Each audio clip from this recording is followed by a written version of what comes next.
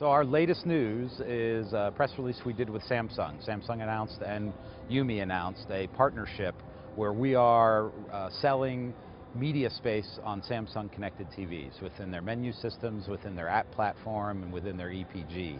So State Farm has been an advertiser on YuMe's Connected Audience Network for over a year now.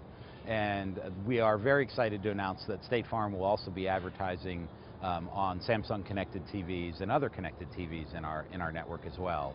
The Samsung news with State Farm was particularly interesting because State Farm, which is always looking for new ways to innovate and reach consumers who are interested in insurance products, new and interesting insurance products, looked at the Samsung opportunity and said, here's a great way to reach consumers in the living room and also to do brand uplift surveys right after the advertising runs on the connected TV. So for the very first time, a consumer sitting in their living room can actually let the advertiser know what they think of the brand message they're receiving or the commercial they're receiving by answering a quick survey that's enabled through our partnership with Vizu.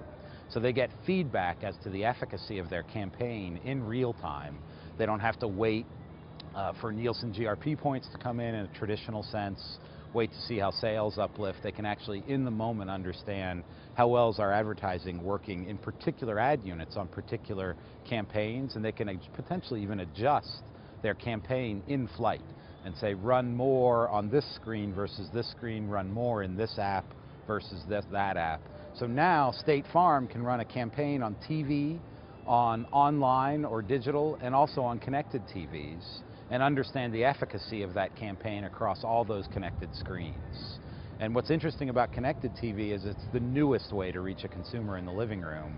So State Farm and Samsung are very interested in understanding how the brand survey comes back. We'll be running that over the next several months. So stay tuned. We think there'll be some interesting news that comes out of that.